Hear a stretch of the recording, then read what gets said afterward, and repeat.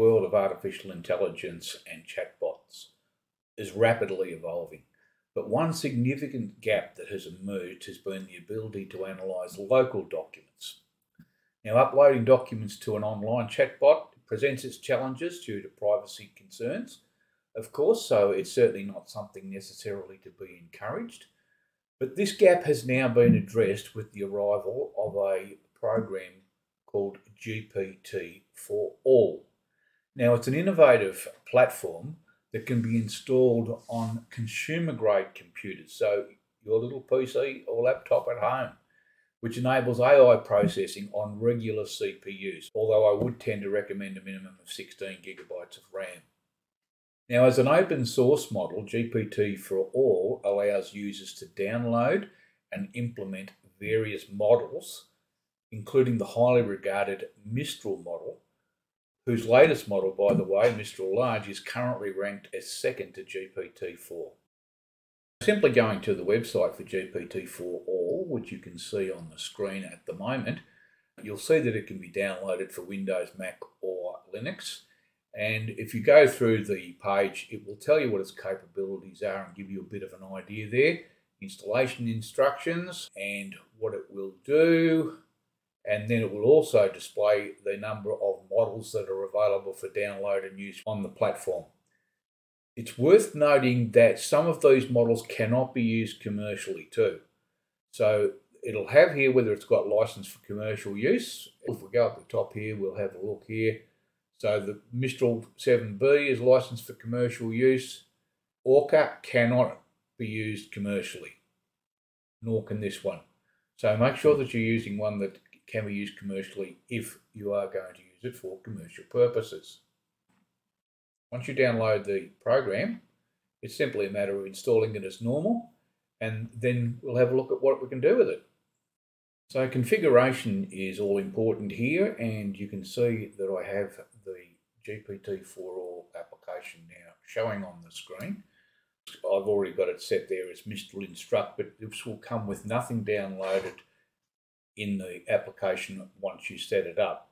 And the first thing you will need to do is go to the downloads area from the left hand side here, and then you'll have to have a look at which models that you wish to download. So I have downloaded Mistral Open Orca, I wouldn't bother with 3.5 Turbo at all, I've got Mistral Instruct, and the other one which is particularly important if you're going to be using it for having a look at your local documents is one called BERT. Here it is down here, SBERT.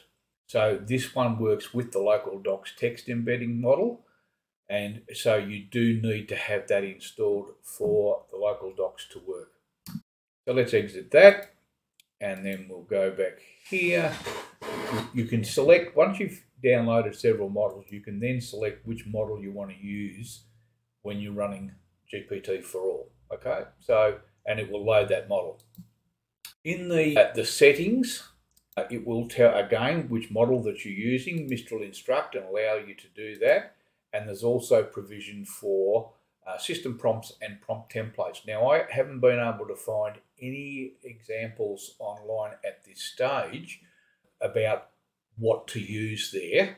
So that is something to be worked on. But at this stage, I have really just said to write its reasoning for each step, and I also wanted to provide the sources of its information, particularly when it's coming from my local documents, so that I know what context it is referring to.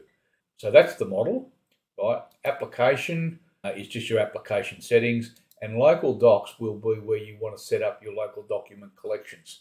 So all you need to do here, you must name the collection.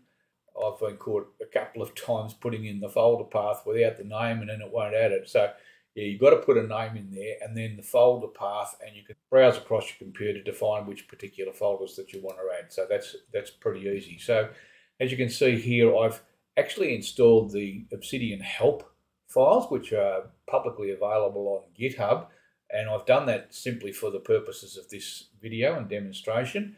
This is my vault, my Obsidian vault. And this is the path to my Zotero attachments, the PDFs. I store them in a separate directory. I don't store mine within Zotero itself. So they're all my PDFs, and I've got here to show references. Okay, let's have a look at how this all works. Now, the first thing when you open GPT4All is that you will need to choose the model that you wish to work with. I have opened it blank as if I'd be starting it up at this stage.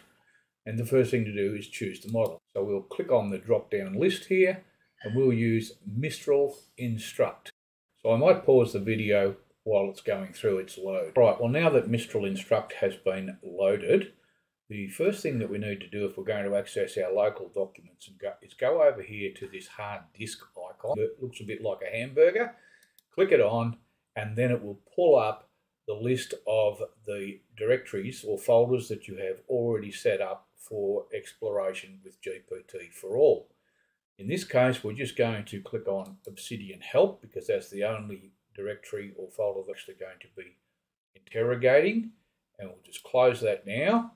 And then down here in Send a Message, we're simply going to ask how we obtain community plugins for Obsidian.